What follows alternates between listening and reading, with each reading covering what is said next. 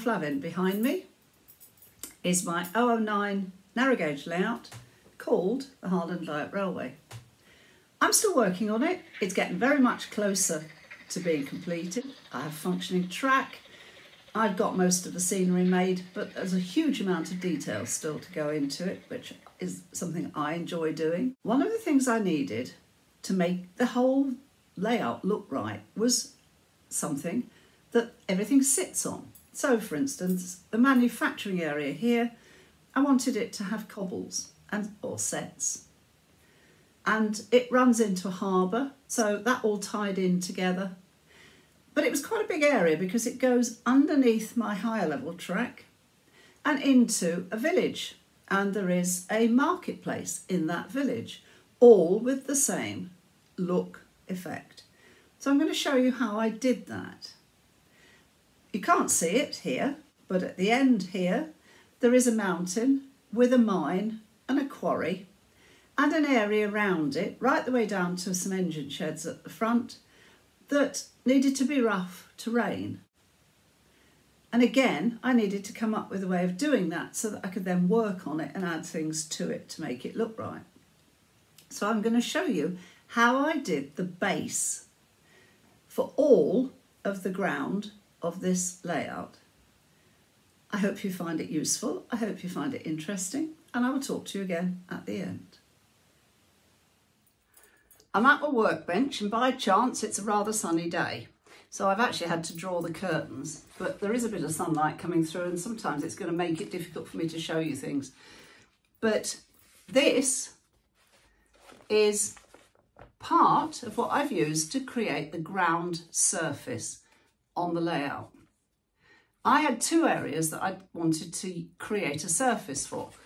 Far end here, where the mountain is, probably can't see it because of the lamps, and where the quarry is, and where the mine is, and also coming round to the engine sheds. So scruffy area that I wanted to add texture to start with and then work on afterwards.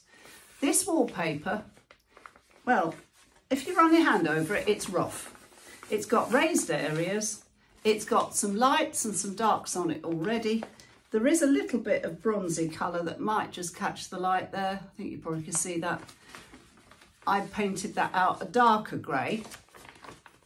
Made some white templates out of some just pieces of paper I had left over. Cut them out, stuck them down with Mod Podge, and when they were dry, I put matte varnish on the top. After that, they were ready for me to use as the surface, and they look really good. I also wanted to create something all the way along the front here, right along past the harbour, up underneath the bridge here and into the village area, and I wanted those to be cobbles or sets. And I know there are lots of different ways that you can do this, but I wanted to use something that was cheap and cheerful, and I don't like getting my hands dirty, so Das clay or using filler or grout, I didn't want to be doing that. So I came up with this. This is an anaglypta. It's a roll that I bought from B&Q. It was under £10 and it has raised areas that look like cobbles. Quite large cobbles, but I decided not to worry about that too much. And I knew that I could do it without any seams because, of course, the front to the back was about the length of a roll of wallpaper. Sorry, width of a roll of wallpaper. First thing I needed to do, paint it grey. You might be able to see the texture a bit better on that, maybe, maybe not.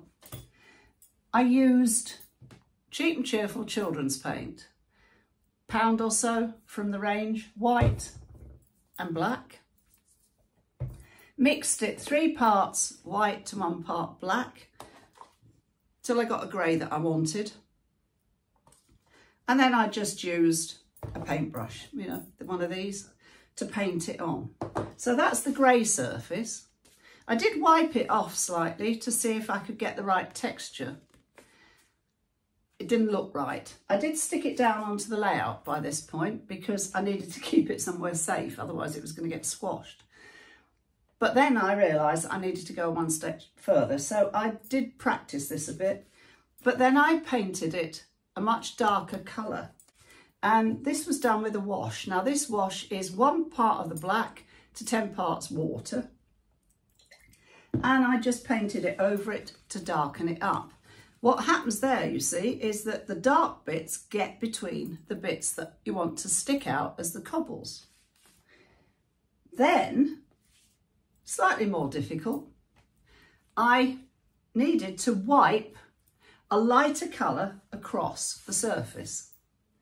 And I did this using this, which is a Galleria paint, well used as you can see, called Pale Umber. I usually use buff titanium, but that was a bit too yellow when I tried it. So this has got like a buff titanium with grey in it already, so I didn't need to mix it myself. Cloth, just an ordinary cloth. It's an old cut-up t-shirt as it happens. Put a bit of the paint on it, make it thin, like that.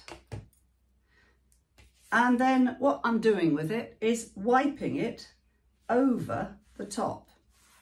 A bit difficult to do it holding it like that, so I'll do it like this. I'll put a smear, but that doesn't matter because you can paint it out. Yep, there's some splodges.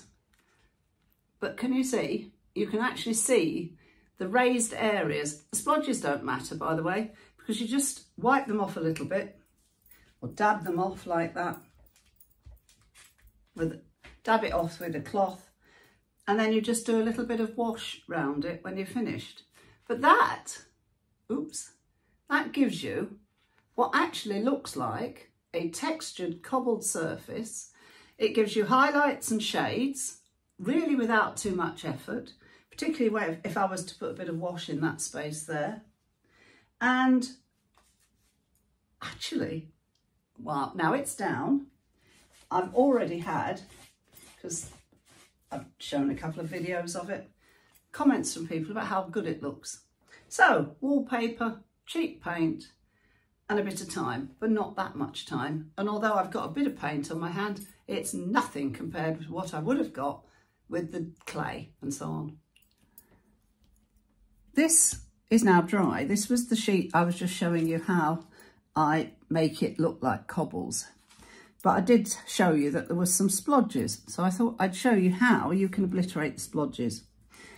This is my black wash.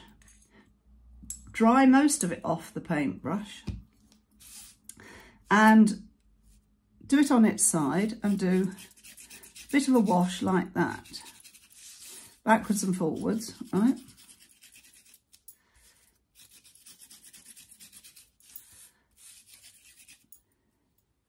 Slide it across a little bit like that, in between the gaps.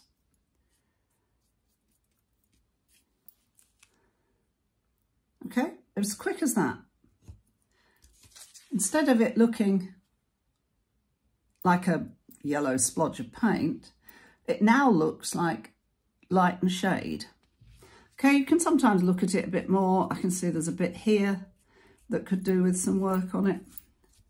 But the thing is, the world is not uniform, or it very rarely is, and especially when you're looking at an old layout like this of a railway that was at least past its best and has now got people trying to work on it as a heritage.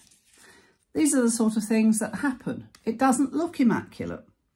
And by the time I've finished putting weeds and little bits of greenery on it, it'll be unrecognisable.